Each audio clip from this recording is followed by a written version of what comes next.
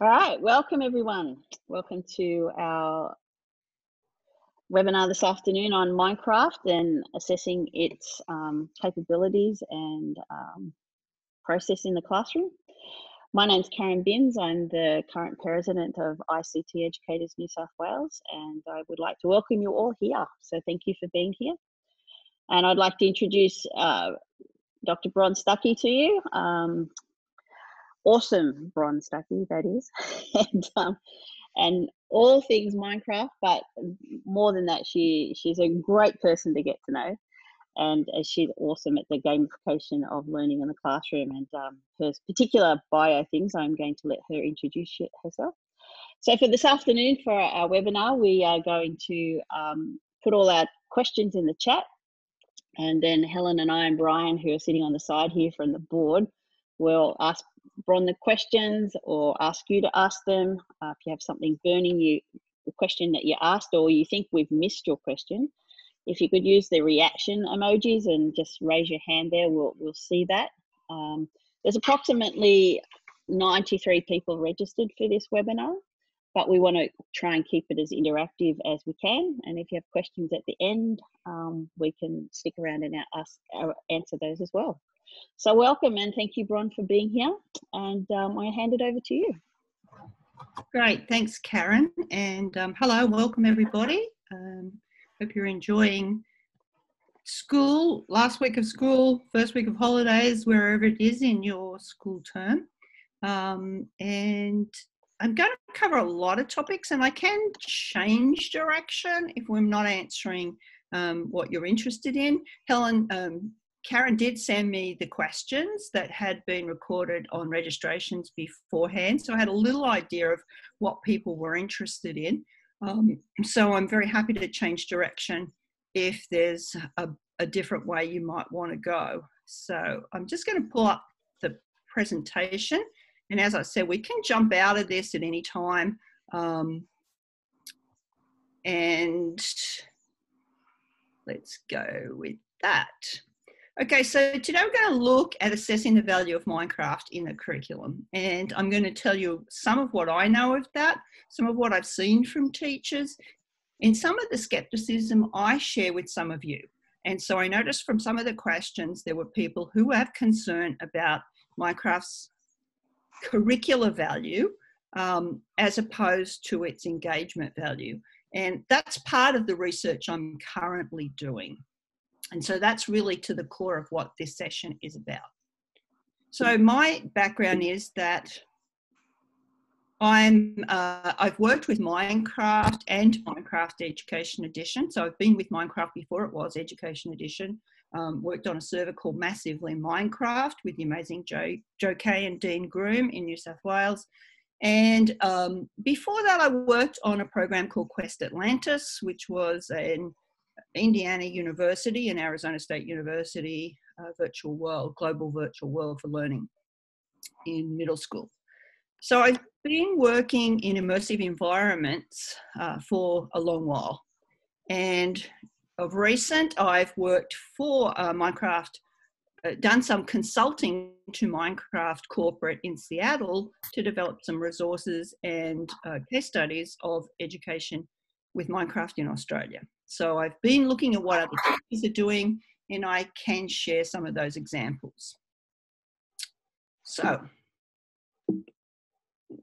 okay. So the line of inquiry that I'm talking about today, I share with Lisa Castaneda, who's the co-founder of Foundry 10 in the United States.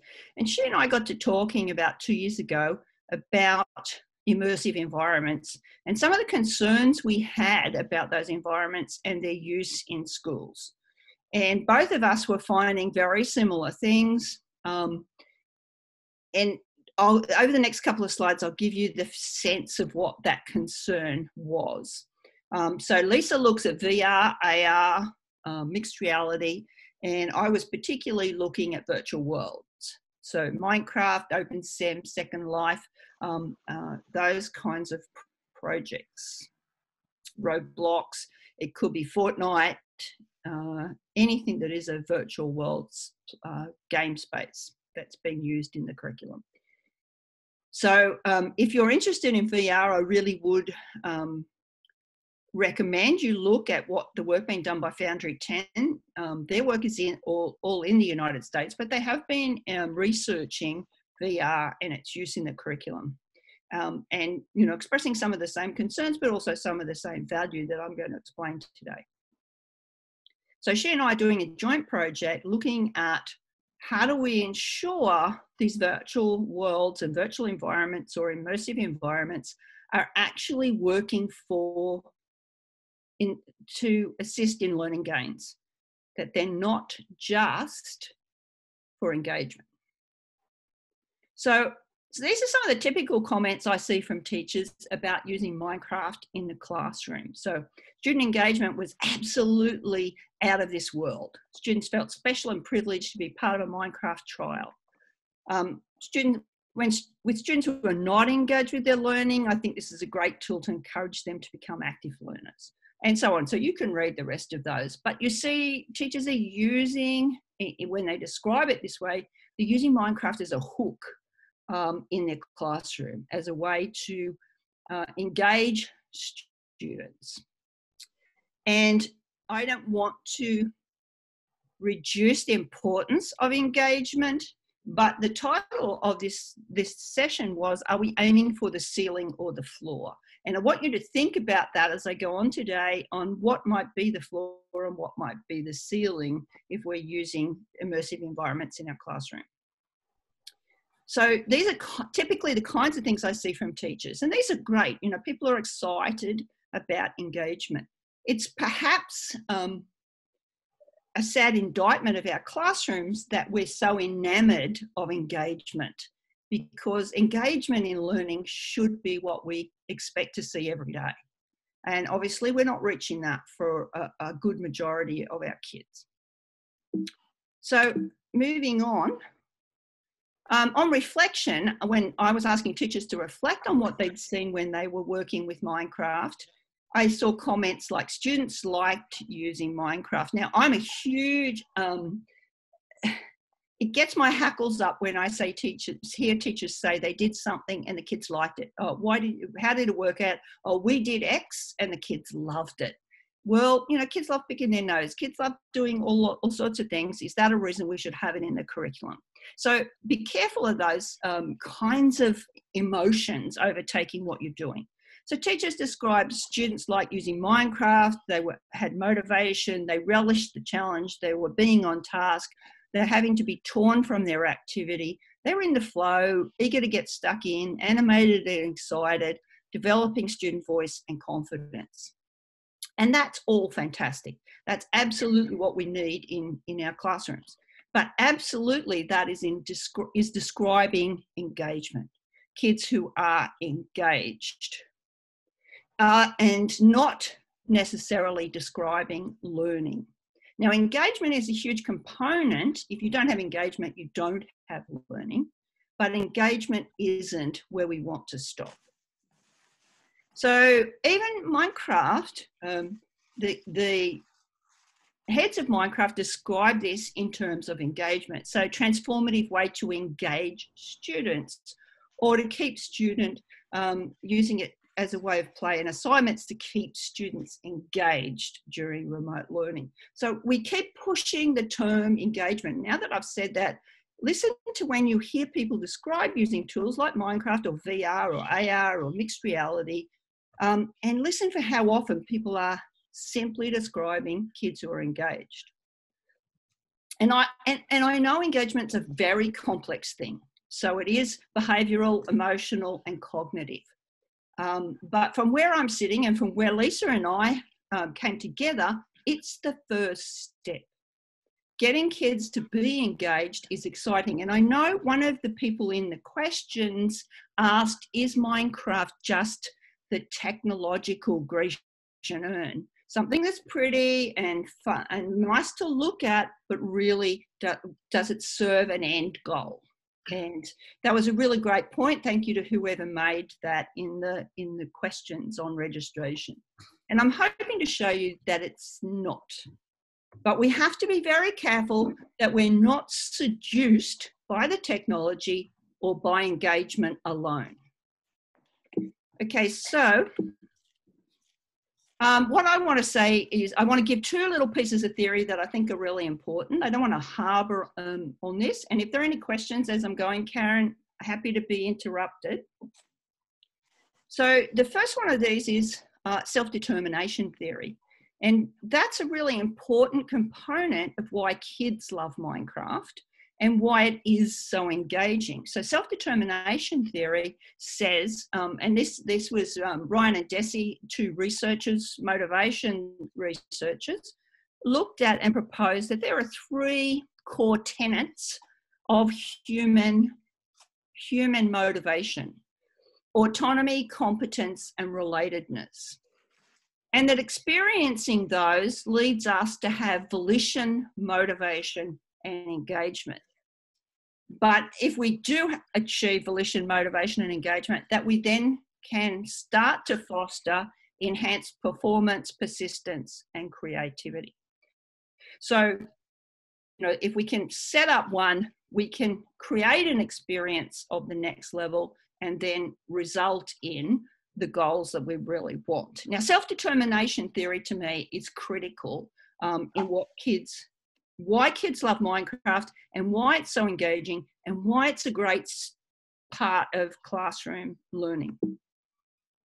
So if we look at the components, competence is when we see students given an opportunity to demonstrate knowledge, skills, and understandings, and support demonstration of mastery of content and concepts. The autonomy comes when students engage not just in selecting from bounded options. So often we say to kids, you can do this or that. Well, that's really a set of bounded options. But when they design authentic and creative paths and solutions, then they're making critical choices for themselves. And they can invest in their identity in their play. They can, more than ever, we see kids do far more than they were ever asked to do when they feel they have autonomy. So, and then relatedness comes in the relationship between the learners and their relationship to the knowledge. So their relationship in terms of citizenship, mentoring, leadership, collegial support, and critique. And a lot of what is powerful about Minecraft doesn't necessarily, and powerful particularly for the curriculum, doesn't necessarily just happen in the game. It happens in what surrounds the game. It happens in the conversation the kids have about what they're doing in the game. It happens in the reflections that they make about their experience in the game. And so this is what makes Minecraft appealing to our learners.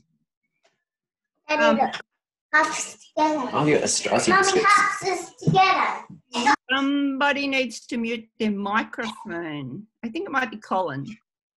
Is it Colin? Yep, sorry. Yeah, you're right.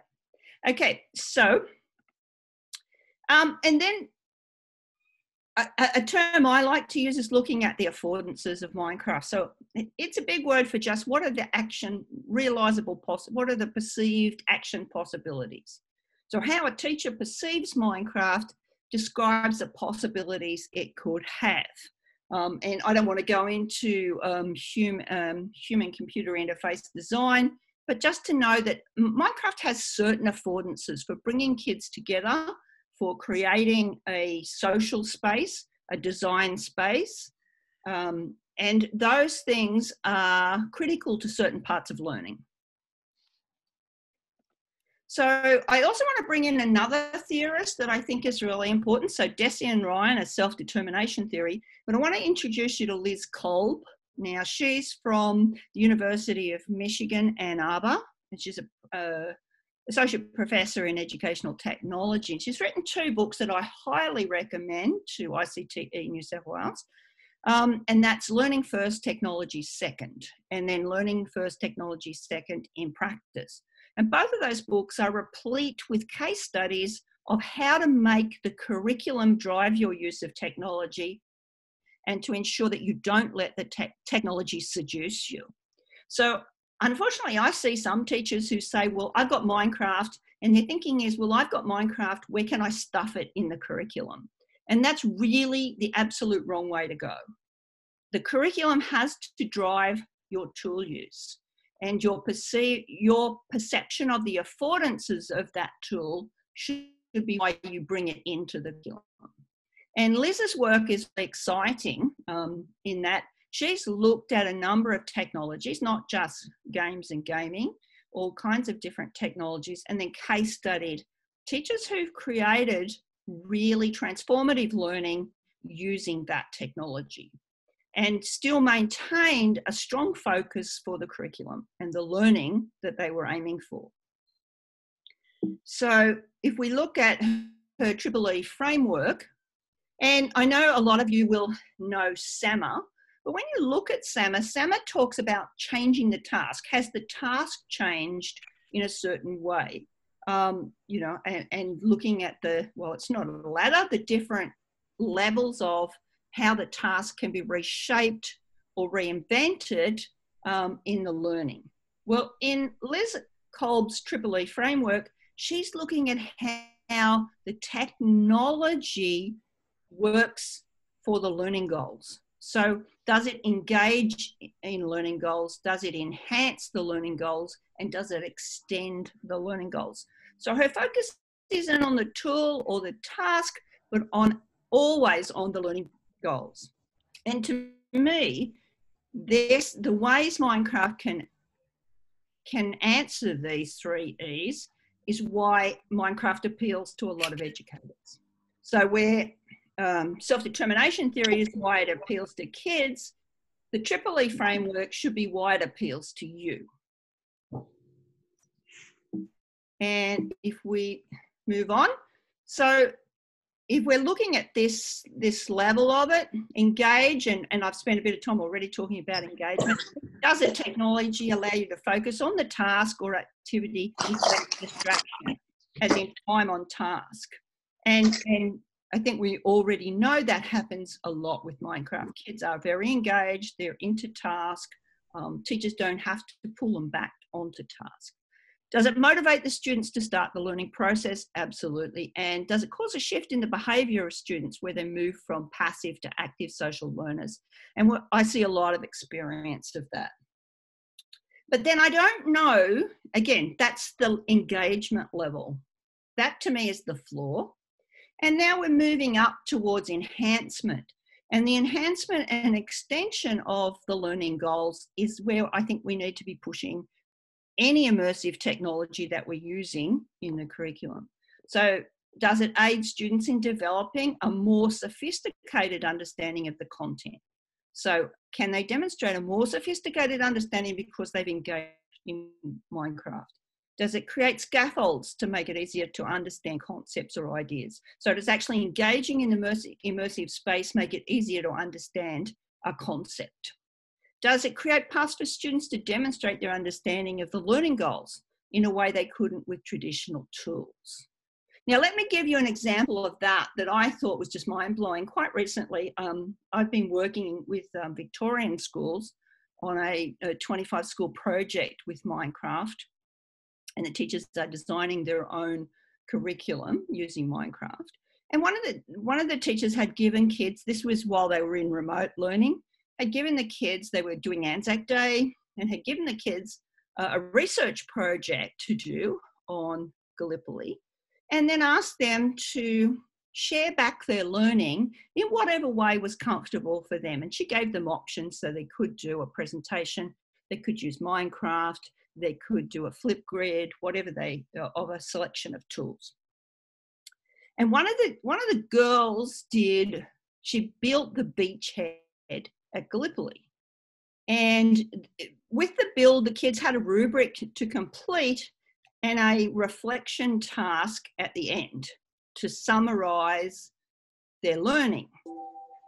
And this student wrote, having built the beachhead at Minecraft, I now know what an enormous task it was for our soldiers to have to scale those cliffs. So building the scaled version of the beachhead gave this child a really immersed sense of what that task was, to get up those cliffs and to fight the battle. And that kind of aha from a student really brings history to life. That's an intimate understanding that child had of the battle that she didn't get from reading it or from watching a video. So to me, that's what enhancement is that student had come to a much more sophisticated understanding of the enormity of what happened at Gallipoli. And then extension is, does the technology create opportunities for students to learn outside of their typical school day? Does the technology encourage them to do that? Can it create a bridge between school learning and everyday life experiences? And does it allow the students to build skills that they can then use in their everyday lives? And I hope to show in some further examples down the track a little bit of how that works. Do we need to stop for any questions? I lost my second screen, so I can't see all the questions now. Helen, is there any questions? Are we good? There's nothing in the chat there, Karen. Yeah. Just before you go on, Bron, Yep. I'm just going to make Brian a co-host. I'm just going to pause the recording now. All yours, Bron. Okay.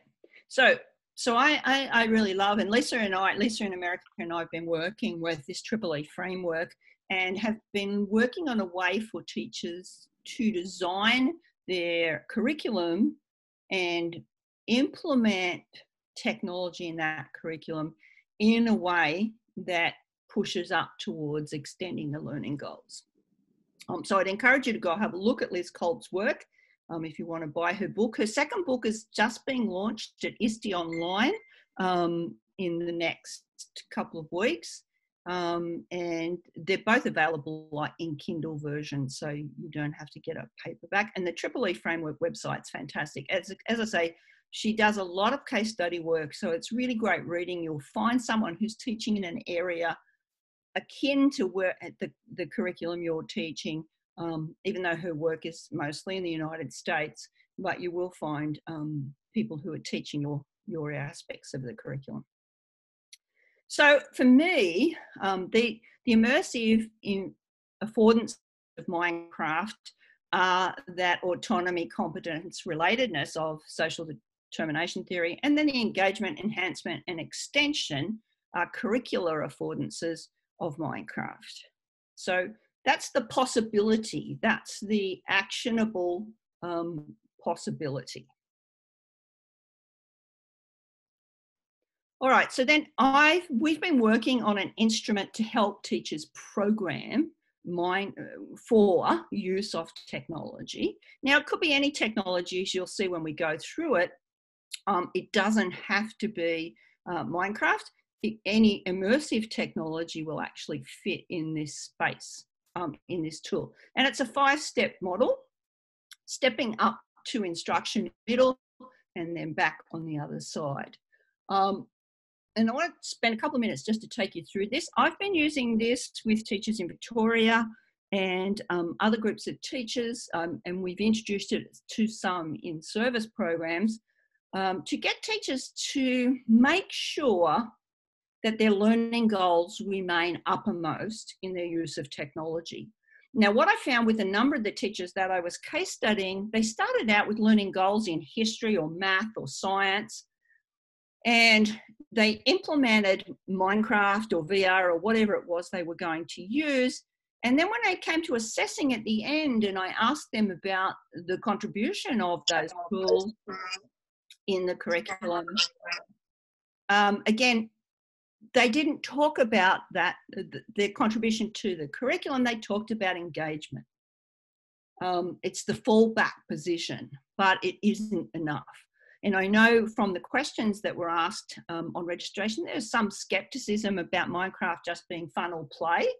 And does it really serve the needs of the curriculum? And it absolutely does. And I'm certainly not going to say that you can't serve the needs of curriculum and have fun at the same time. In other presentations I've given, I talk about the 4 keys to fun. And fun isn't necessarily It's not the dichotomy of fun and serious. You can be doing very serious things and having fun. So I don't want people to see having fun as being an antithesis to learning. So the learning goals have to be the starting point. It has to be, what's my curriculum in learning intentions? What are my outcomes? What is it that I'm wanting to do when I'm doing my curriculum planning?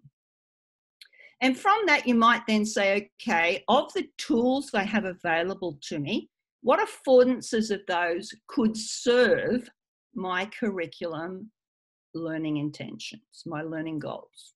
So whether that's, as I say, we've been looking at immersive environments, so that's virtual worlds, virtual reality, augmented, mixed reality, and massively multiplayer online games. And so what are the affordances of that particular thing that could serve my curriculum goals? So if someone wants to give us a topic, let's see if we can walk through and brainstorm some ideas along this road. If someone wants to put a topic in the chat, and we'll pick a topic up and see if we can work our way through how we could look at the affordances of Minecraft. Rocks and minerals, invasion of Australia by the British. Yes, keep them coming. How about building a sustainable community, the solar system, Roman history, coding. All of the above. Designing an eco-lodge. Oh, that sounds interesting. British colonisation. Driverless cars. Cool. Chance, basic programming.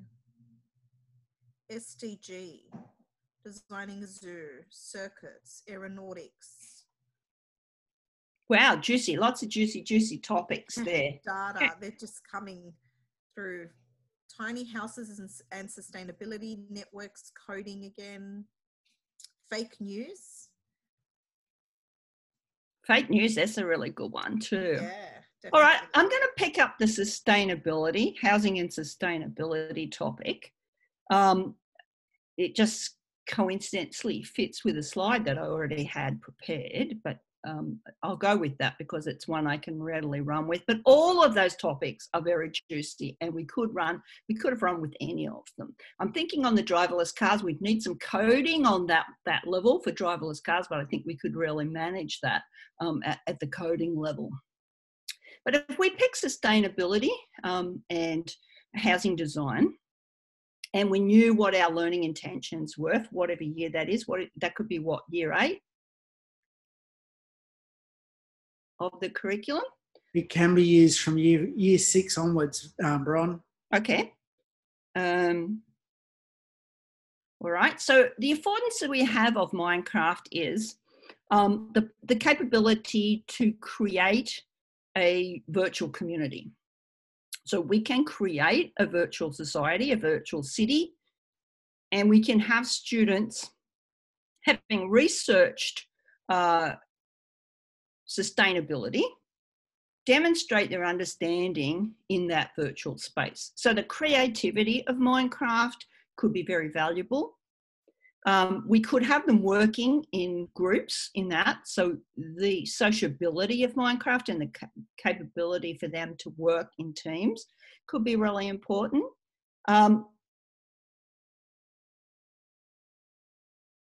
Other affordances of Minecraft, I think the fact that students can be working away from school.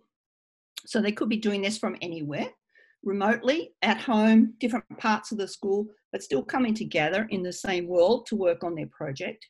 They could be building different versions of the same thing. So they could be building their sustainable home in different media to compare the costing and the sustainability as they build it. And they could also be the capability of Minecraft to mesh in with other technologies is really quite exciting. So if I'm going to jump out of the presentation for a sec and just take you to a slide that will help us understand what we want to do. Oh, it doesn't want to get out. Do I have to stop sharing to get out? Hold on. Yeah, you'll have to stop sharing Yeah, I have to. unless you're sharing your whole desktop. Yeah. No, it's further on in the presentation, and I should be able to exit, but it doesn't want to let me exit. Oh yeah, if it's in your Oh, I'll presentation. go down anyway this way. This one will do. So if we go back, so this is Andrew Balzer in New South Wales, and this was I'm thinking a year 8 project that he was working on, and they had to take on the design and development of homes with a view to selling them and giving them a presence in the physical world. Now, that can be a realization of sustainability. To build those, you can build a demonstration home site. So you can create a site, a world that has all of their demo homes that they've designed and that can unpack all the sustainability features that they've included in the home and how they've worked those through, not just with Minecraft, but you have the capacity to use signage, posters, books, other resources that are part of Minecraft to outline the sustainability features that have been included in the homes. And that's really quite exciting. But what Andrew did that actually I thought was really fascinating, he asked the kids then pitch the sale of their home. So they had to attempt to sell their home on its features. And so if we go to the next, oh no, it's not in, is it in this slide? I may not have included it. What he did was he used Microsoft Mixed Reality. Rather than having to pitch using Minecraft, the kids were able to take their models of their home out and to put them into mixed reality and place them on the table in the classroom. And so the students could stand up and do their pitch with their item in mixed reality in the room. And that was really quite exciting. People could turn it around, look at it, examine it. If it were in Minecraft, you could equally have walked through it as a player in the world. So in terms of being able to realise what they were doing and what they'd studied, this is kind of the gold standard. What I like about this is it's very evident when you're listening to the kids designing in the world, whether they're engaging in the language and concepts of the field they're studying. You know, as you walk around, you'll hear them using the terms that you need them to understand, the concepts you want them to understand. And I'm a huge believer in the use of reflection and reflective tools to get kids to unpack what it is they're doing. But you know you've reached the gold standard of learning with Minecraft when your kids are not talking about Minecraft. They're talking about demo homes and the sustainability attributes of their home and why it should be the one people would choose to buy. So they're not talking about blocks and bits and parts of Minecraft. They're talking about sustainability issues. So that kind of means, to me, is what floats my boat in terms of seeing Minecraft and the affordances of Minecraft for design. In that case, it's design that's one of the key affordances. And the sociability, because the kids were working in teams, they weren't limited to being in the classroom. So there's a whole lot there. But the next step is probably the most influential of all of the steps, and that's the instructional strategy. So how the teacher frames the immersive technology in the classroom determines how effective it is. So if you just say to kids, okay, let's use Minecraft and build in it, that's far less effective than saying, let's build a demonstration home village where all the buyers will be coming wanting to determine the most sustainable home. They'll want to know about the sustainability issues that have been considered in building this home, and they'll be rating the homes by their sustainability. At the end of it, you as the home developer will be giving a pitch to your company and determining which of the features will be the most saleable for your home. So you can see right from the beginning, the kids are immersed in creating a company, creating a name for their company that relates to the sustainability issues. They're going to do a load of research about sustainability and what would be attractive to people. They're going to have to keep the costs down, so there's probably a budget the teachers framed for it, so they can't build a sustainable house where the budget is out the wazoo and no one could afford it. So there's a whole lot of framing there that the teacher does in the instructional strategy. And that's the key. That's where you as a professional educator impact the use of this technology. The technology is not taking you for a ride. You're making it serve the needs of your learning goals. And so when you've taken your learning goals, you've selected the tools, and it might be a mixture of tools. So in the case of Andrew, he was using mixed reality and Minecraft.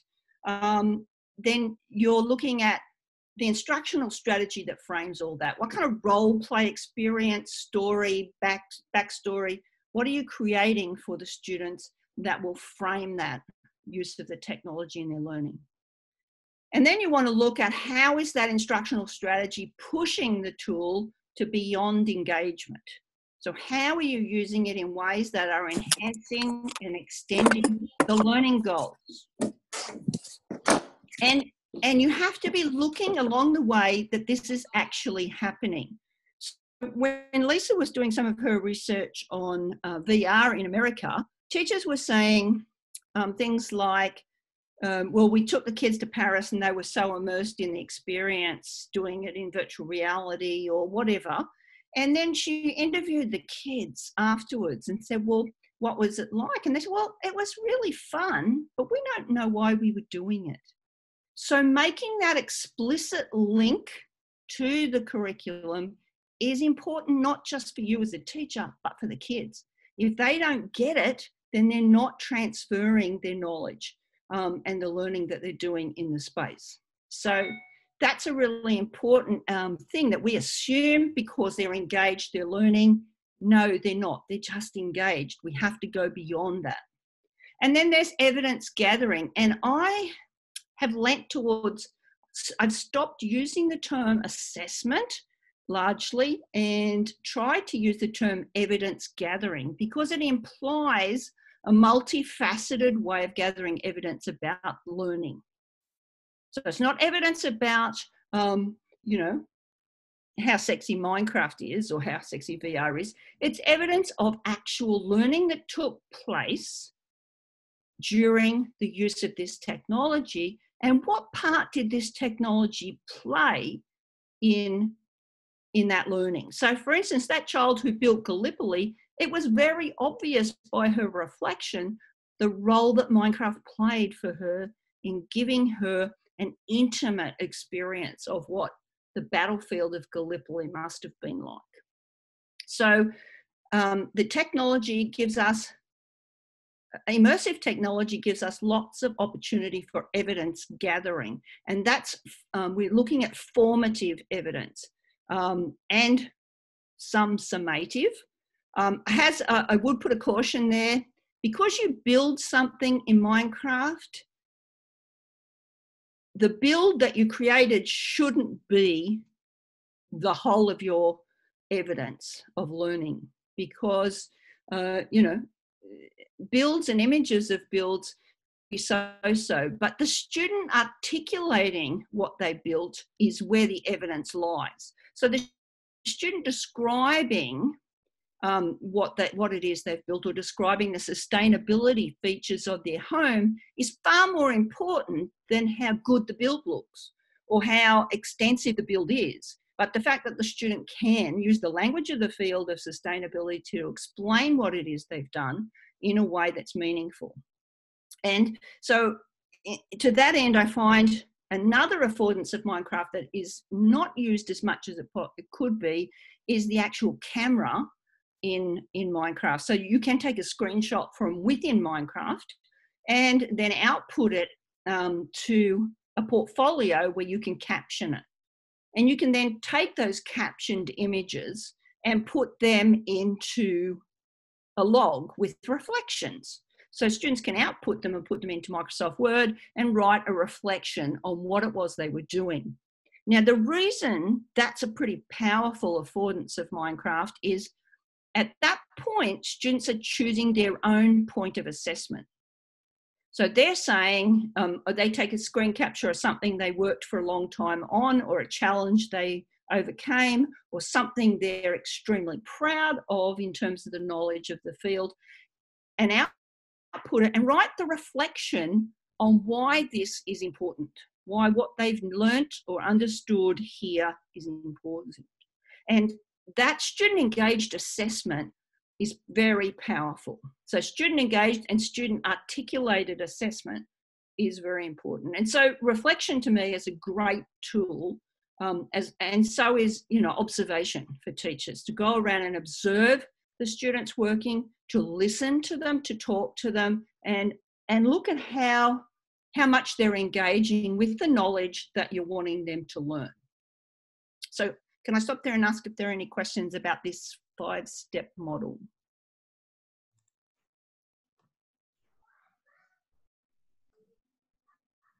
No?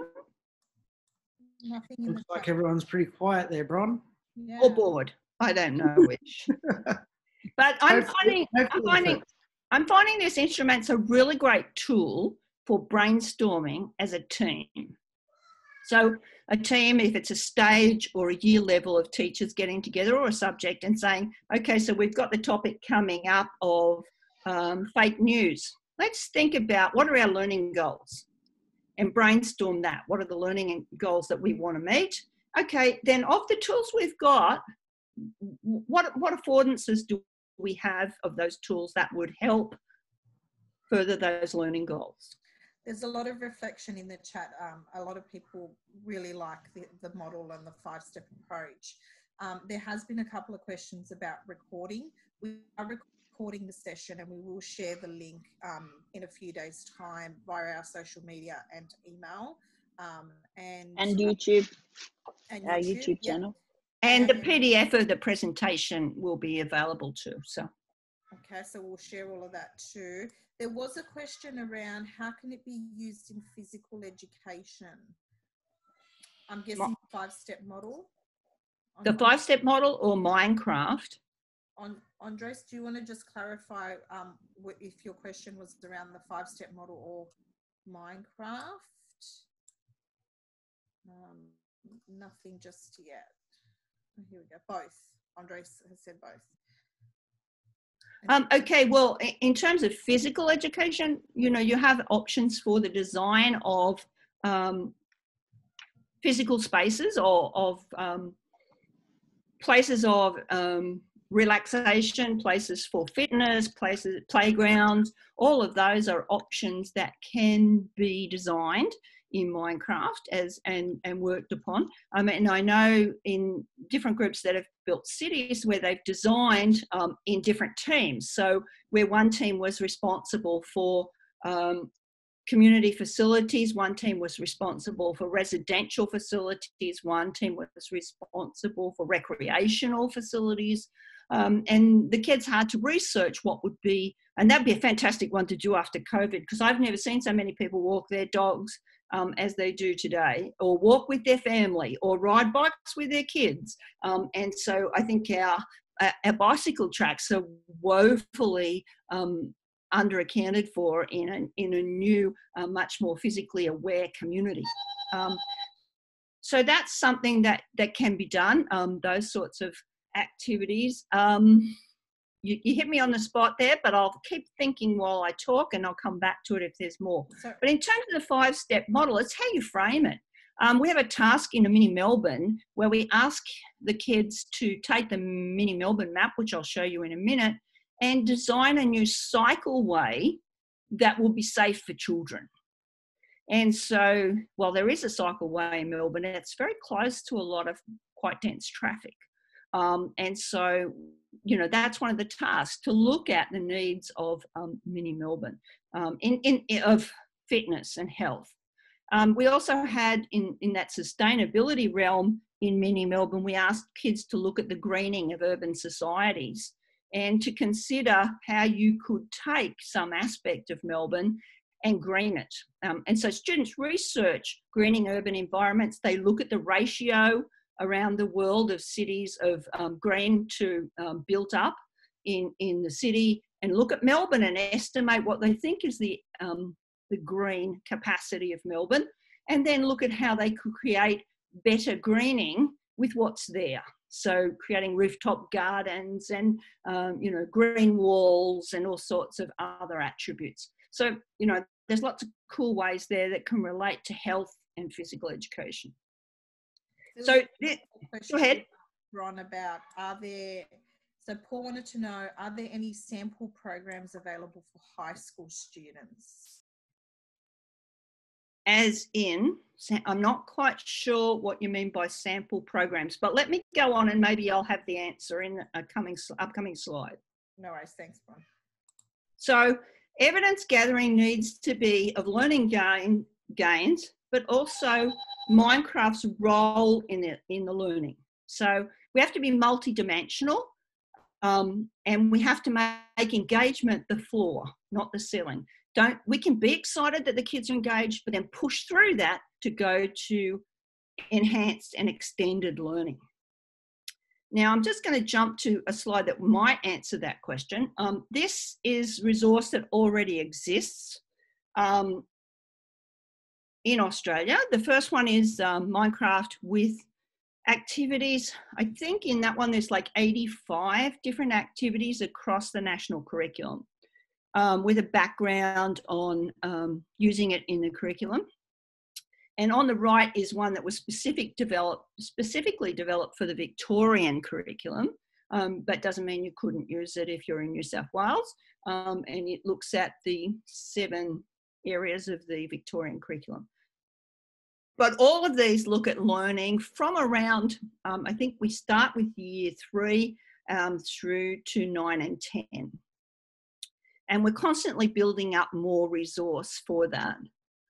So, you know, there is a lot in this, and there are a lot of educators around the world who are mentioned here. So, for instance, if you were teaching languages and you wanted to look at what's the gold standard in using Minecraft in languages, then you might look at Glenn Irvine in the United States, because he's done some amazing work in teaching Spanish and some fantastic creative and innovative ideas. So the resource is not just lessons, but it's ideas, and it's educators you can follow. Their Twitter handles and their contact details are in the Australian document for you to go find them. You can track them down. And so we cover very many areas of the curriculum, but we try to do it in a way that has visionary activities, not just, oh, here's another way to do it. Because if you can do it on paper and do it well, I wouldn't be using Minecraft. But if I look at some of the things I used to teach when I was in the primary classroom, I knew there were things that I wasn't reaching the kids. They weren't getting the knowledge in the way that I was hoping they would. And so that's where I would start to think about appropriating virtual technologies into the classroom, and particularly Minecraft. So these 2 resources are specifically designed for the Australian curriculum. And so, as I said, the links, you'll get the PDF of this, so you'll be able to get the resources easily online. And there is a whole section on the minecrafteducation.net website devoted to Australian resources and Australian ideas. If I just go back to the 5-step plan for a sec, I just wanted to finish a point there, which was what we're finding is this is a great tool for brainstorming as a team. So picking an area of learning, looking at the affordances of the tools you've got at hand, and it could be any tools you've got. As I said, it can't be, we've got Minecraft, can we stuff it into our curriculum on fake news?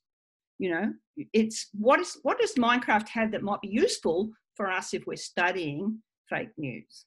It may not, and you might rule it out and choose a different way to go. But what we're thinking is, and I've seen this used, is brainstorm all the ideas, go crazy, get as many ideas down as you can, and then edit it back to what can become a cohesive lesson or a cohesive unit of work. But when you start with your goals and you know the affordances, you must be able to decide your evidence gathering and be sure that you haven't allowed the tool to seduce you into thinking engagement is enough. So the editing is really important. Brainstorm, get down all the ideas of the team, and then pull back and say, yeah, well, for a first time round, maybe that's not doable. Or, you know, that might be asking too much in the 3 weeks that we've got. Or, you know, so you edit it back like a fashion designer might create their dream fashion thing and then edit it back to what's going to really meet the needs of what they want to do.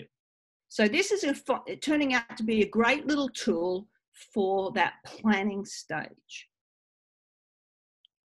Okay, and so this is a scenario that I can demonstrate that with.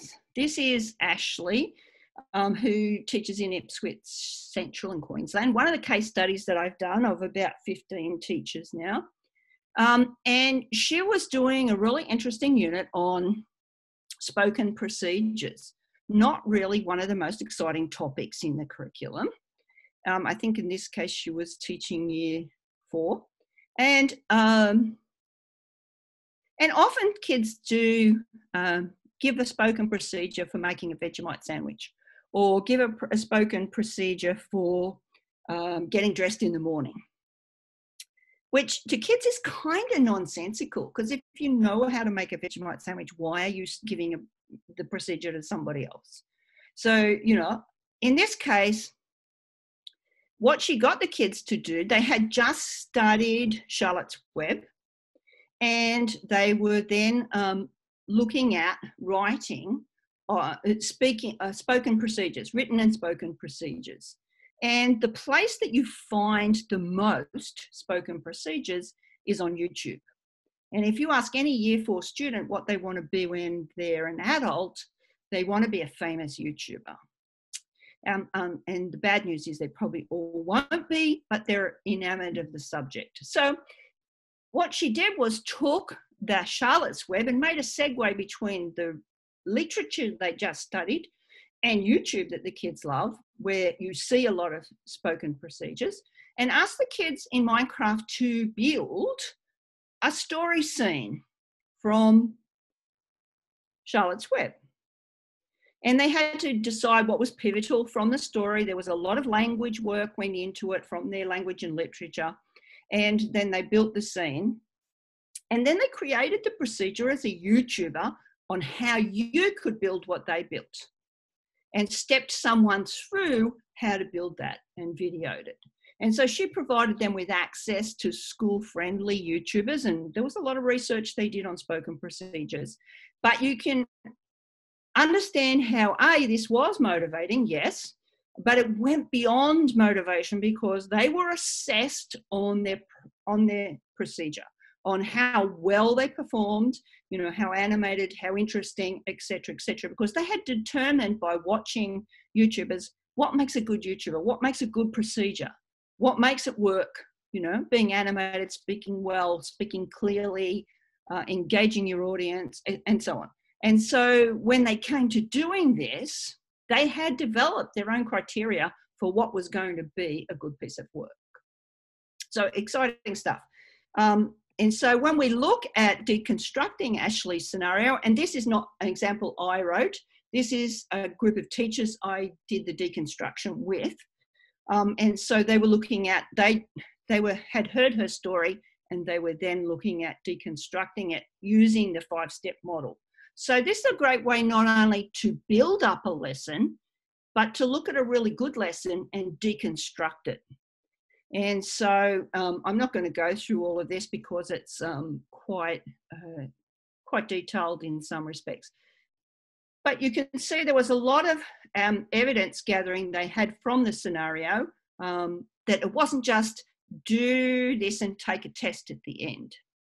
And that's one of the things that Lisa found with VR in the States, and I found here, there's sometimes a mismatch between the immersion of the task and the assessment strategy. in that you've done this immersive, engaging experience, and then you use a very standard assessment. Well, you may have to use the standard assessment at the end for a number of reasons, but along the way, you should be doing observation, reflection, discussion, you know, all of these other aspects, getting the kids to design a rubric of their own for what makes a good oral procedure, and then the kids assessing themselves against it. Not all of that is created, as I said, by Minecraft. That is created by a professional teacher employing Minecraft to enhance and extend the learning that she wanted to do. So how much more engaging and interesting is that for kids to develop than a procedure on how to make a Vegemite sandwich or get dressed in the morning? So, yeah. So this document is available, and all the links to this will be in the PDF that Karen can let everybody have. And that's the address of where you can get it anyway online. Are there any questions if I stop there for a sec?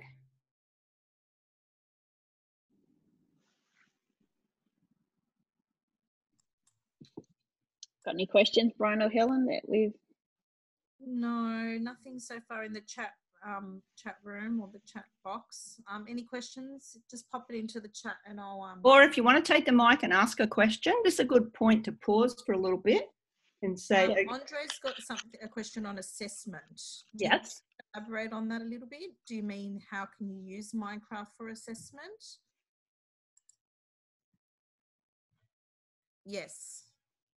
So assessment, how can we use Minecraft for assessment? Well, it depends what the topic was. In the case of Ashley's work, the oral procedure is their demonstration of their understanding of an oral procedure. So their YouTube video they make for themselves on how they built their Charlotte's Web world is their assessment. If students are building their sustainable house, then what's gone into that sustainable house, their reflections on their considerations for sustainability, the pitch they give on selling their sustainable house, all of those things are components of assessment. So to me, what the kids do in the world should embody the research they've done.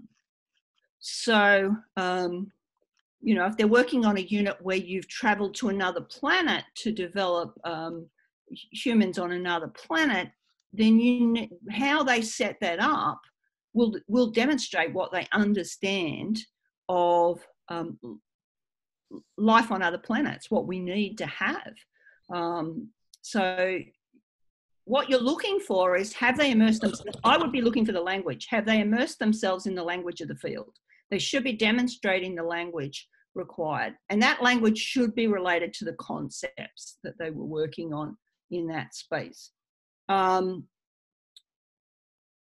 You know, there's current missions, current units of work where you can become an astronaut on the NASA, on the International Space Station. There are, and I'll come into that in a minute, on the different designs of learning spaces.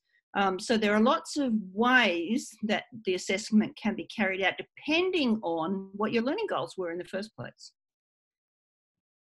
Yeah, so what they do in the space should demonstrate their understandings, knowledge, skills and understandings in relation to the topic.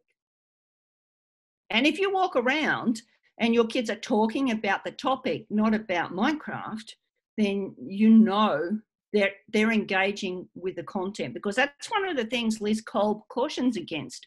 Often when we think we see kids engaged, are they engaging with the tool or are they engaging with the knowledge? And that's a really good step to question when you're watching your kids working. In the case of Andrew's kids, they were talking about building, they were and homes and saleable points and, you know, being a real estate agent. They weren't talking about the technology of Minecraft. So you want to look to make sure they're engaging with the knowledge through Minecraft, but not just engaging with Minecraft. unless Minecraft is your point of learning. Any other questions? I think, Bron, that's the same with any tool that we're using in the digital tech space. Is once you've introduced that tool and the kids have tinkered with it, and all those words that we described, tinker time, it's about what's the learning. It's not about the tool. The tool's to serve us as teachers and how we want to meet our learning goals, not the other way around. Absolutely, and that's why the top step in the 5-step model is the teacher framing. How you frame it is what makes it important, and makes the focus stay on the content knowledge. So Minecraft itself comes in many forms, and for some people, some of these are more appealing than others. So learner designed worlds are where you have an open field, and you say to the kids, here's the task or challenge, here's the piece of project-based learning I want you to engage with, and they're going to design the whole thing. And what I've put here is the links to 3 exemplar lessons in that area. So the dinosaur design is one. Rube Goldberg machines is a really interesting one because that's a programming context. And Minecraft music video, again, using Minecraft as a part of a backdrop to music, creating music. These are all worlds and challenges that you offer the students, and they answer that challenge with Minecraft, in Minecraft. And so going in, the teacher will set the challenge. These are lessons all currently online that you can access. But the students will, you set the challenge, you might set the rubric, and when you do so, you'll be setting what assessment you want to use to ensure the lesson goals, the curriculum goals, have been met. Then there's externally designed world templates, and there are a few really good ones of those where someone else has designed the lesson and offer perhaps the lesson and the world for you to download and use, but you're designing the task inside that. And so there's a number of different ones that are quite nice. Build a Better Bedroom was a really good one to do during the COVID isolation period, because it was build a better bedroom that allows for your physical and mental well-being. And so you had to build a better bedroom that allowed for you to exercise in a way that's personal to you. So, you know, if you're a footy player, that might look different to if you're, you know, a cyclist or so on. And so that Build a Better Bedroom challenge, the students had to justify their build in relation to their personal fitness and what would make a good bedroom for them. Research Stations Antarctica is developed by the Australian Research Station, and you can go to Antarctica and carry out your own research project, but within,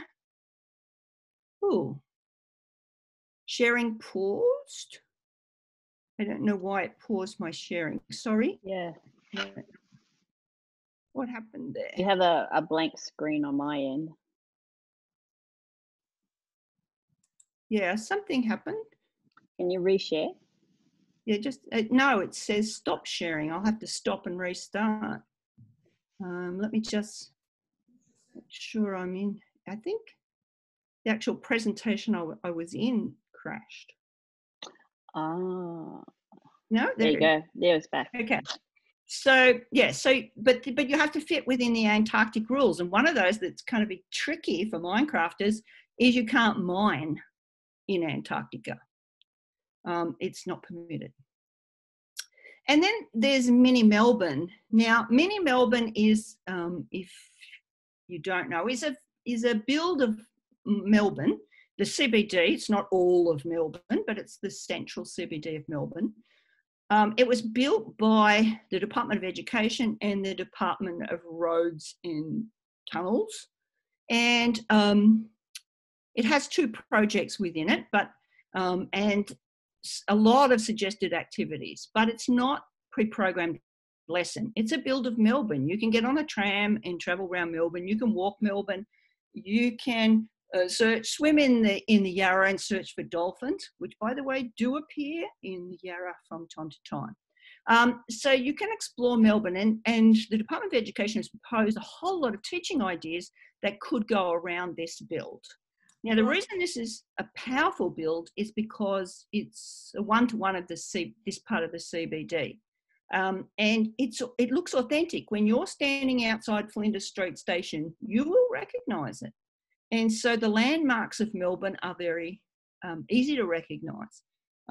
People are using it, were using it, pre-urban excursions or urban camp in Melbourne. And so using it to acquaint themselves with Melbourne. So there's a lot of attendant activities with that project, but the teacher chooses how to use that. The world has been built. There's a question about that one, about the fuse.education.victoria page. Do you need logins to be able to access that, or can you? No, so you can just go to that link and access that. Fabulous, thank you. Not as far as I know. The Fuse is a public part of the Victorian education site. There's a second project attached to that, which is more game-like, which is more actually bounded in that you go into one of the tunnels as an archaeologist. Now, that was designed because when they were digging the tunnels for the new railway, they discovered all this archaeological material, and they had to stop and catalogue it and do things with it. And they thought, well, wow, this could be really useful if we could use the affordances to Minecraft to recreate this space. We could have the kids come in and be the archaeologists. And so you can go into the Archaeology Melbourne project and dig for items. You then take them back to the laboratory and try to identify what they are and research what the context might be for them in terms of the history of Melbourne or that part of Melbourne. So there's a really fascinating thing that you find, and this is all based on what they really found in the tunnel. And if you dig too hard, you break the artefacts. So you have to be, you have to take on some level of behaving as an archaeological practitioner. But there's an interesting one you find. In one spot in the tunnel, you find huge numbers of teeth. And, that's kind of weird. Why would you find loads of teeth here? Well, of course, you don't know their teeth yet. You identify them as teeth. And then you go back and research what was in that spot in Melbourne 60, 80, 100 years ago. And you determine that it was a dentist in that block. And what he did apparently was he would pull teeth and throw them out the window. And so there's this collection of teeth in this particular part of the archaeological dig. So it's very cool, very fun. But and this is cost a lot of money to build because of the level of authenticity and design that went into it. But the uses of it for learning are outstanding. So that's an externally designed template or world. And then there are pre-packaged worlds that you can use where both the world and the learning adventure have already been designed. And one of those that I particularly love is the world of Verona. So this is, for those of you who teach English, this is about writing a persuasive argument, but it's based on Romeo and Juliet, but it's the world of Verona after Romeo and Juliet died. So you go and interview the Montagues and the Capulets to determine some aspect of what happened. And you interview agents in the Minecraft world who are either Montagues or Capulets who have vested interests in some cases to find out what happened. You gather evidence by talking to those characters in the world, and then you come out and you write your persuasive argument to answer the question you've been given and cite the evidence that you've recorded. Now, that's the kind of world you could build for fake news. you could build an enormously fun and exciting world on fake news for kids to walk around and interview people or read, you know, news items or whatever else, and then have them reason or argue for how they've researched them and what could and may not have been fake news. So World of Verona is fantastic. Pre-designed, you walk in and you follow instructions through the play. One that's available that I would recommend everyone look at who's teaching kids above, I want to say year 5 or 6, but it's designed for 13-year-olds, is The Mindful Night. Now, it was released in February, and it's a social emotional learning pre-designed world in Minecraft where you go through and you learn mindfulness exercises. We got teachers using it in the remote period, playing it as a family.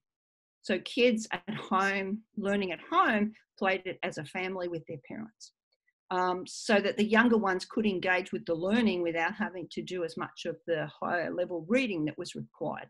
But that's a really nice one you go through. It's been designed by an educator, a person in the social emotional network, and those working in SEL in Australia have praised it as being a good intro to mindfulness. And then there's, as I said, the Minecraft Mini Melbourne Archaeology Adventure, which is you get to be an archaeologist. That's a pre-designed game space where you travel through the game and you're learning along the way. So these are probably the 3 basic spaces that you'll find for Minecraft. But there is one I want to add that I think is very exciting to me. And that's what Mini Melbourne looks like. We've already looked at Andrew Balzer. That's what the World of Verona looks like. So the agent speaks to you about the Montagues and the Capulets, and you travel through the world. But I want to talk about coding because I know a group of you asked about that.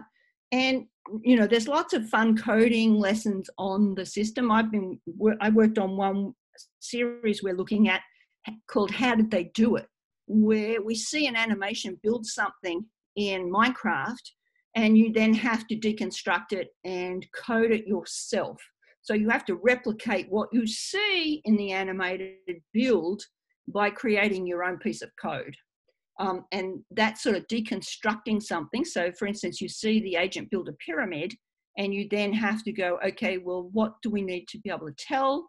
What coding do we need for the agent to be able to build a pyramid in the way that it's done? But I want to give a shout out to this particular video and Stephen Reed and a number of people in education at the moment who are doing live problem solving with coding. And I think this is a really exciting space where, in the particular video I've linked here, Stephen has done a series with his company Immersive Minds where he does live sessions on Twitch. And if for those of you who don't know Twitch, it's where you can watch something and comment and you can have dialogue with the presenters while they're presenting or doing. And in this case, Stephen had a series. If you go to the Immersive Minds site, you'll see there's a series on renewable resources. And I've watched all of these. They're fantastic.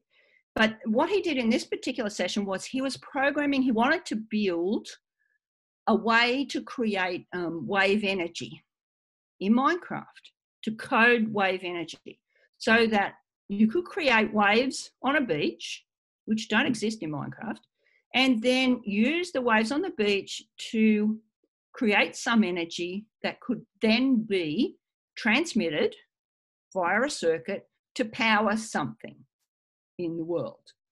And so this is live problem solving. And why this is exciting is you can have one team actually doing the code, pulling the bits in to code it, but you can also have a whole class giving them ideas on what to do, on what to do next. And so if you watch this particular video which Stephen's doing, he's taking ideas from the audience on, oh, did you try doing this?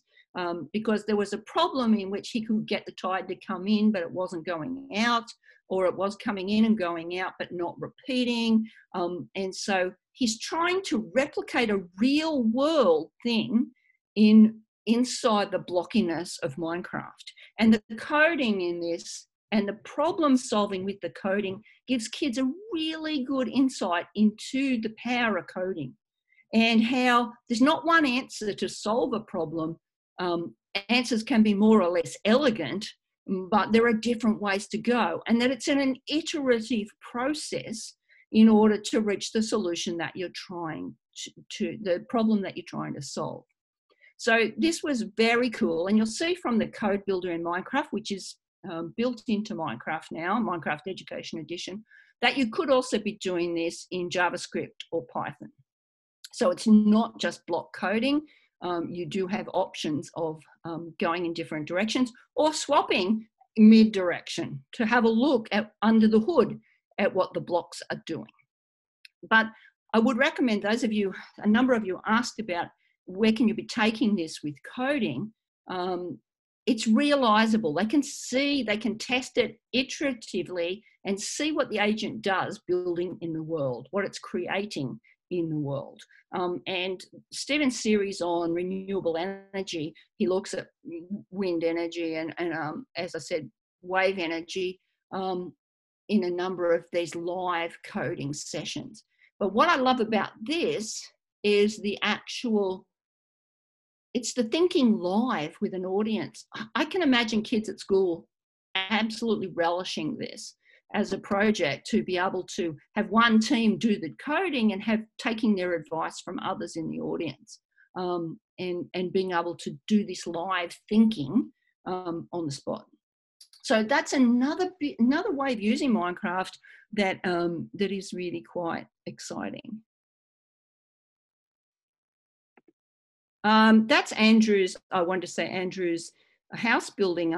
The slide must have dropped out into the wrong place. And there you'll see the kids with the mixed reality version, and they were selling their model, sustainable farm model, to their audience of possible house buyers.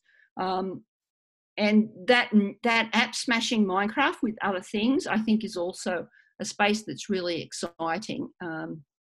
Karen and I were in a session recently where Megan Towns from Microsoft shared SharePoint Spaces, which is in trial at the moment, but allows you to bring 3D objects into a SharePoint space. So they can be Minecraft objects or objects from other tools, and bring them into one space and create really exciting environments. So that's pretty much all I wanted to say, and I'm happy to take any questions. Feel free to pop questions into the chat, or just unmute yourself and ask Bron. I think somebody should make a Sydney version of the Melbourne one. That would be very yeah, it was very expensive. No one's ever told me the budget, but I have a feeling it was big. And that's why it wasn't just the Department of Education. But the nice thing is, you kids can take the world and build the next piece of it that hasn't been built. It gives them a standard, also a high level standard of authenticity, so that it's not just little blocky things. You know, they can be building something that's recognizably the Opera House or the Titanic or any number of environments. But if I look at the questions people sent before the session, maybe that will help. I think I had kept them up, yeah. I'll pop the feedback form into the chat. So can you fill that in before you do leave the session, because we will be emailing the resources to unknown caller on the feedback. So one of the questions was, how can you incorporate Minecraft in the Year 7 or 9 geography curriculum? Geography is replete with fantastic examples of how you can incorporate Minecraft in a way that's very meaningful and useful. And in fact, one of the best sites, one of the best sets of lessons on the Minecraft site relate to geography, because you can use things like Google Earth data to recreate an actual space, a literal space, and the topography of a space. You have to take it through another program and then back into Minecraft, but you can take the topography of a place and then build on it. You know, you could take Google Earth data for the parts of the Great Ocean Road, or for Sydney Cove. So there are, you know, ways to pull that in terms of that sort of geography. Helen has asked, are there any coding resources that you can recommend for coding in Minecraft? Yeah, they're in Minecraft itself. If you pull up, there's a coding world. It has a whole lot of intro coding. It depends on what age of coders you're looking at. The intro coding and the hour of code resources for Minecraft are great for beginning coding. And then online, as I said, there are a growing number of coding and computational thinking resources developing. And as the work of people like, I'll give you some names, Steve Isaacs has done some great work on beginning coding. So he has some YouTube videos on that. He's Mr_Isaacs on Twitter. Stephen Reed, as I said, from Immersive Minds, has, if you're looking at more senior coders, he has some really great activities on coding and using coding in Minecraft.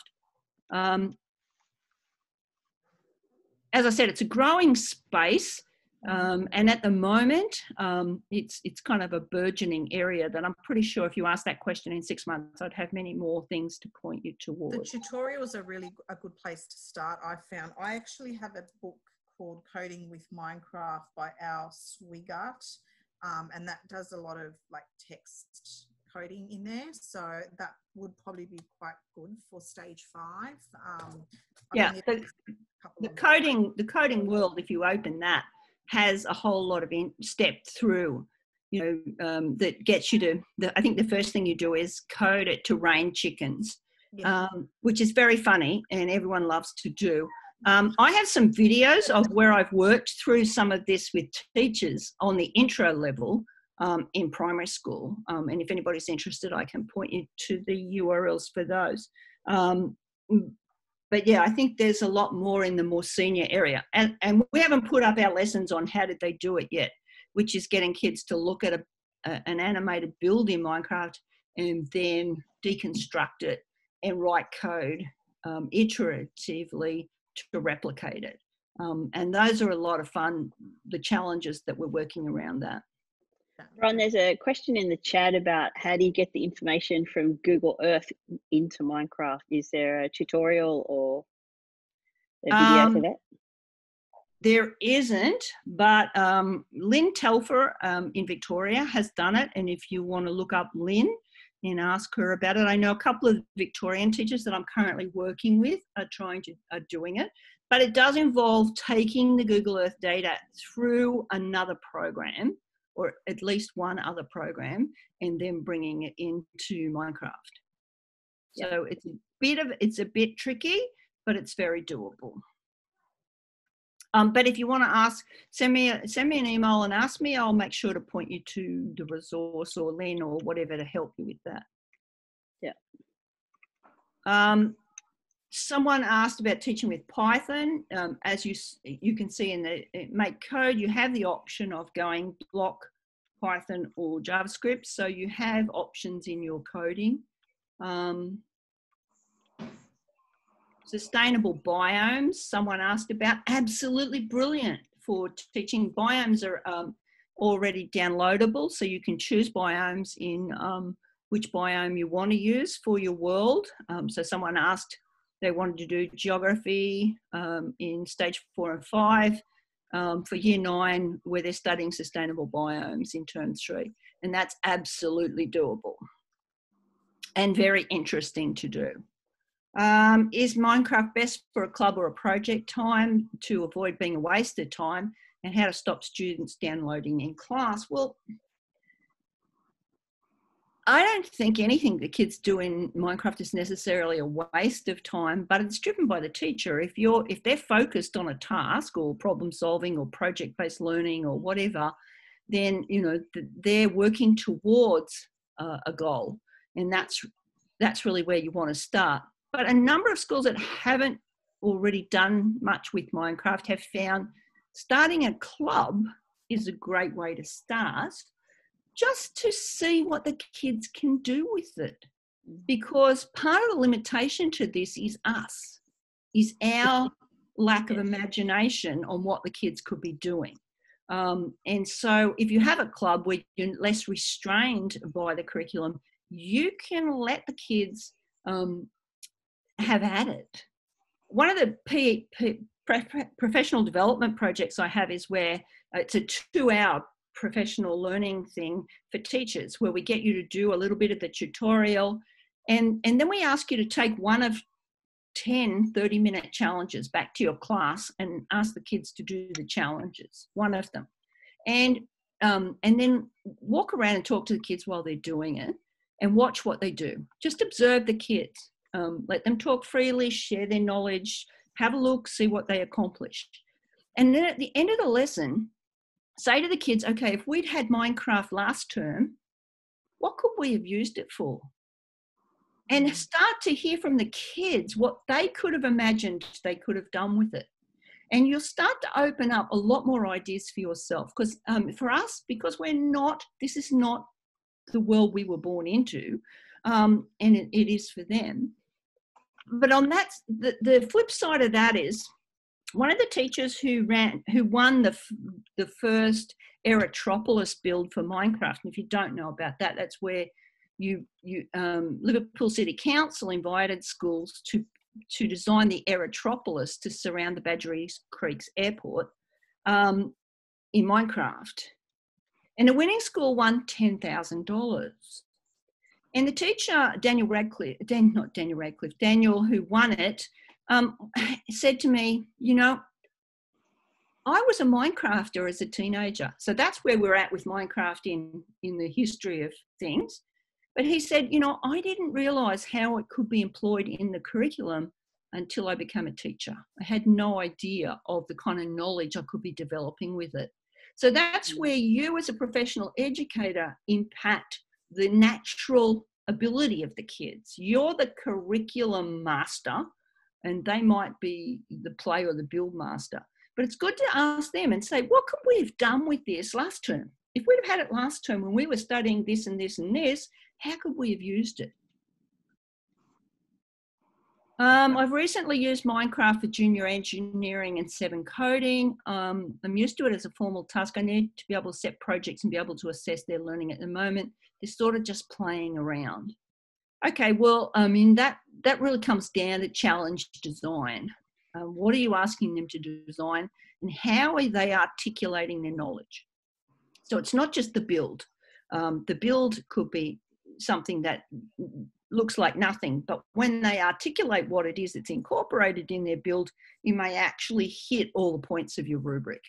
I'm a fan of rubrics. I'm a fan of reflection. I'm a fan of observation. There are so many ways to come at this to ensure the children are engaging with the knowledge. So what is the evidence of that? We want to see them using the language.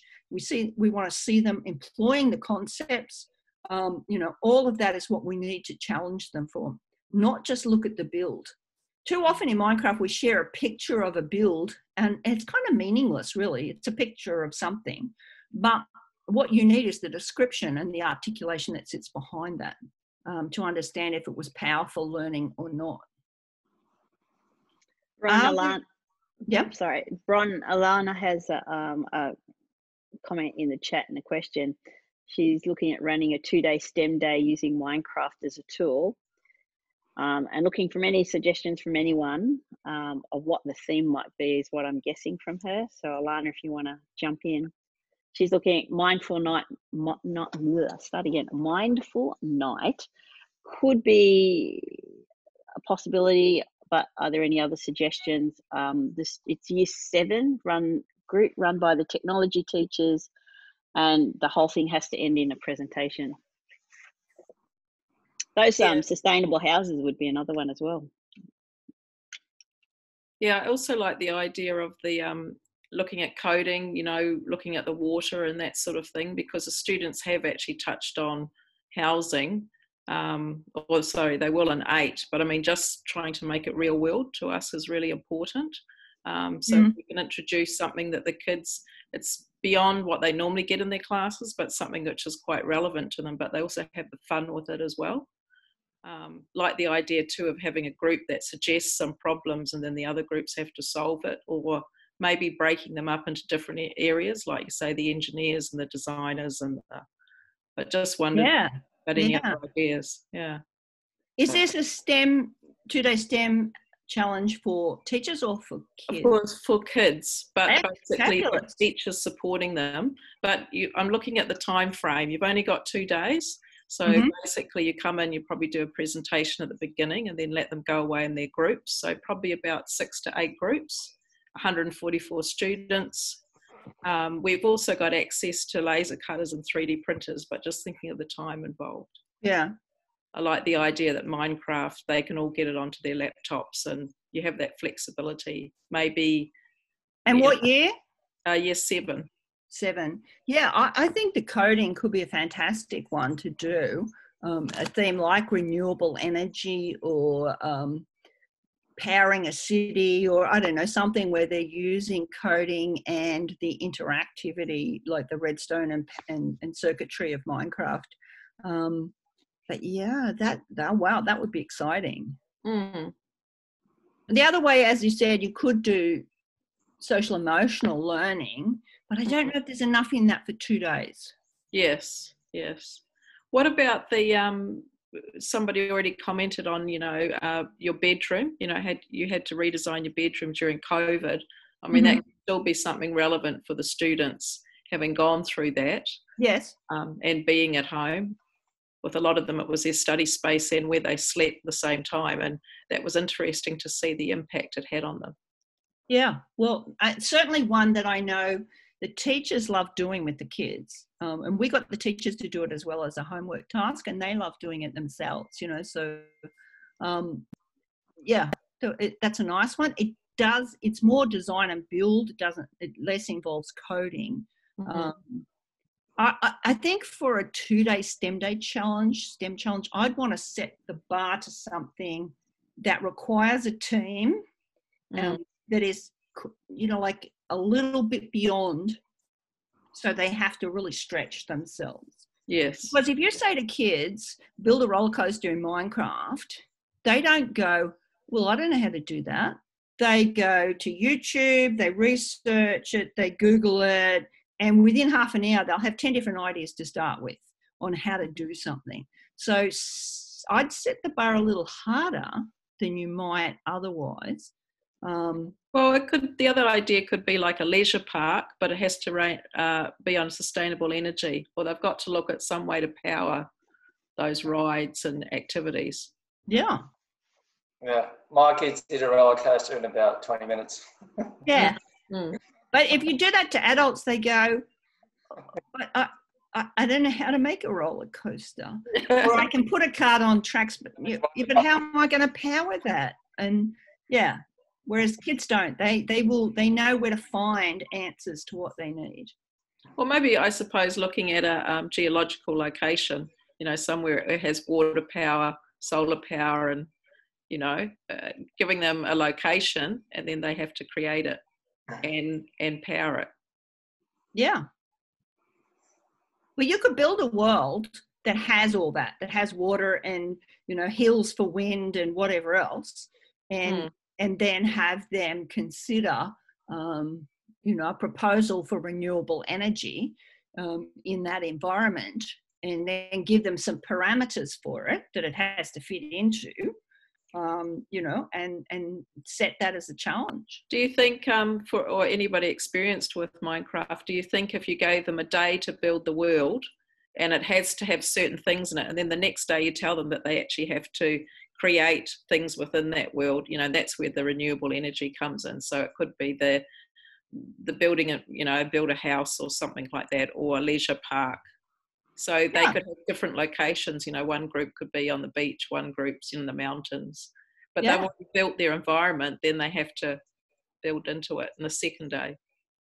Yeah, I think that could be great. The other reason that's good is because in the first day is a much simpler thing.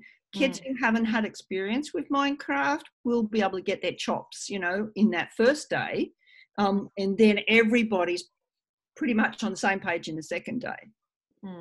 And would you suggest that the 144 all have Minecraft on their computers, and then they can collaborate, you know, as a certain group of 24, or how do you suggest managing that? Well, 144 you can't put in one world anyway. Yeah. So, you know, do you want them to have a joint world, work as a team in a joint world? So you may have a team of 5 or 6 working in a world together, or however many you want. It just depends on the task, the challenge that you set, on how you want them to go. Yeah, I was going to ask, at my school I've got the free version. I'm not sure, is that because of COVID, or because I think online it says you have to pay, but my whole school's got it for free. Well, Minecraft Education Edition was made free because of COVID, but New South Wales schools do have licenses, or have access to licenses. So yeah, I can't speak to that, but I know they made it free for 6 months, and they'll review that at the end of the 6 months. Okay, yeah, no, because they've all got it, but yeah, I thought it was free to all DET schools in New South Wales, but all the independent schools had to pay for it, and the CEOs. I think we have to pay, so, but we've got it for free now. I don't know if it is free to all New South Wales DET schools. I think a certain number of licenses were purchased, and then schools applied for their licenses. I know it's free to all Victorian schools because a license was purchased for every student. Yeah, and so when you join the world, I think maybe I was trying to set it up so you can, as a host, I can set up the whole thing so they come in and then. Yes, absolutely. You can set up a world and you can have up to 30, but really it's optimal at about 20 students in one world. Okay, cool. And if the teacher initiates the world and then gives the students the join code, then they can get in. But as soon as you close it down, their access is closed as well. Ah, yeah, I've had it. Yeah, okay. So I have some good resources I can share with people on running multiplayer worlds and running remotely. If we need to go back to that, how to include kids who are not on site, in what's happening. Is that something we can share with the PDF, Bron? Yeah, sure. Were there, I'm just looking at any other questions.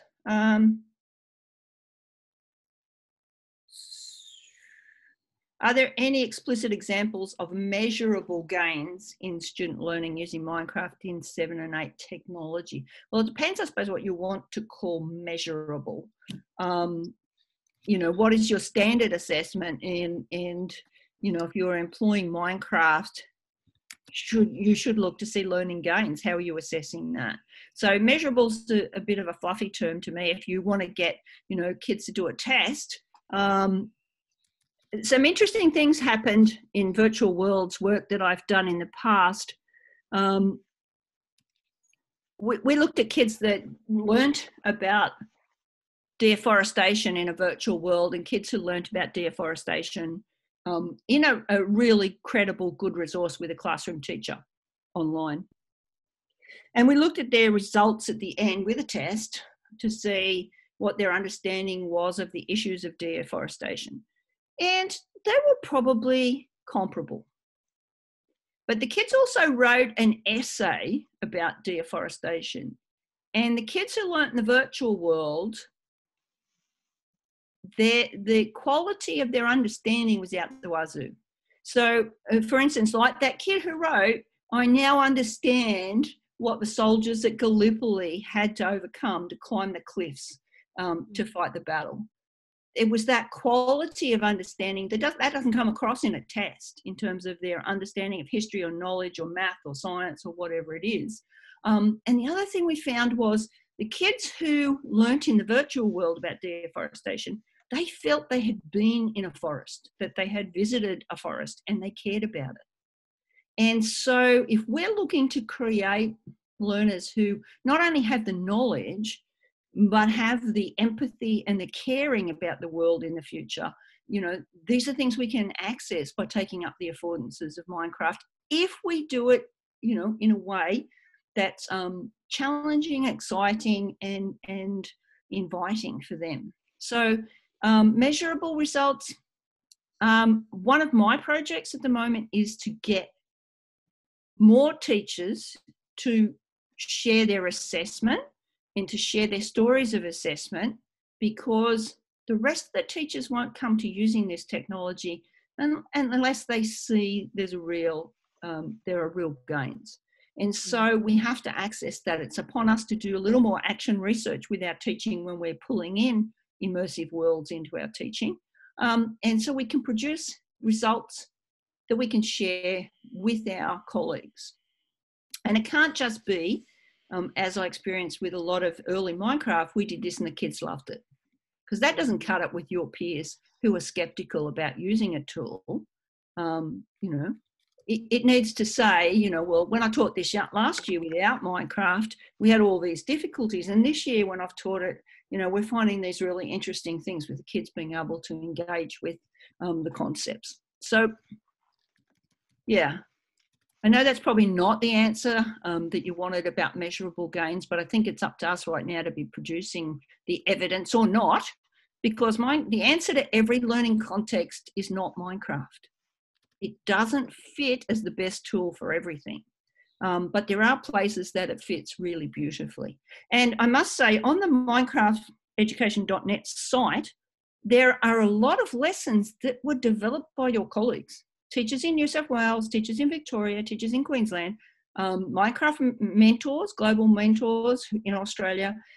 There are lessons that not all those lessons were developed by people in the USA. A lot of them were developed by colleagues here in Australia and have an Australian bent to them. And that space is growing with more and more lessons over time. Well, Bron, thank you very much for your time and the way you've led us today. It's been absolutely fantastic.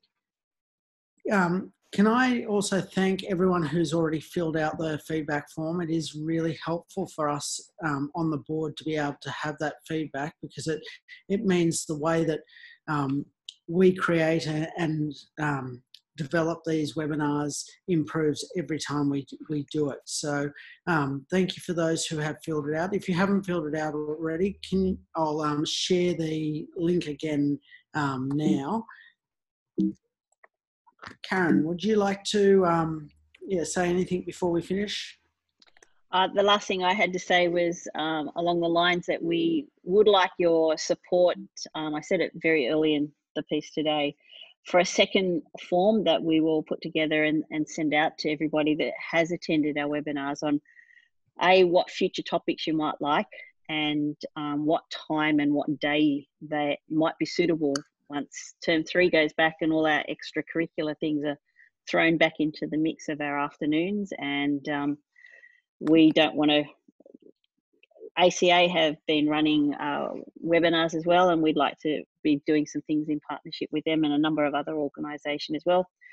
I've already spoken to Bron, and she's offered to come back next term and do some more work with us as well. So if you'd like to put in the feedback form of what you would like from Bron as far as where Minecraft may or may not take you, or the how-tos, and we'll add those PDFs as well. So yeah, so thank you to those people that have already at the beginning of this chat added their ideas about times and when. All of our webinars are recorded. They are up on our YouTube channel, and I might just get you, Brian, since you're the holder of the keys of that, to explain what we do with all of our stuff. Yeah, basically, all the videos are archived on our YouTube channel. They are also archived on the back end of the members only section of the website. Basically, for each week after we do our presentation, for about 7 days after the webinar, it is also posted on the free webinars section on the website. So there are 3 ways you can get access to the replay of the video. If you want the resources that go along with the presentation, they will be living, just from a structural perspective, they live on the website in the members section.